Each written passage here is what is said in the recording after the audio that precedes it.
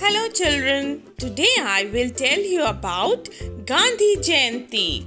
It comes on 2nd October. It is Mahatma Gandhi's birthday. He was a great and powerful leader of India. He believed in non-violence. Non-violence means that we should not hurt anyone. His full name was Mohandas Karamchand Gandhi. We also call him Bapu. His father's name was Karamchand Gandhi. His mother's name was Putli Bai. He was born in Porbandar, Gujarat. He played a very important role to get India free. He is called Father of the Nation.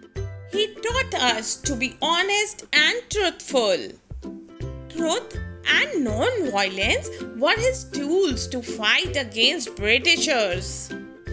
His birthday is also celebrated as International Day of Non-Violence. Children, do you know how is his birthday celebrated?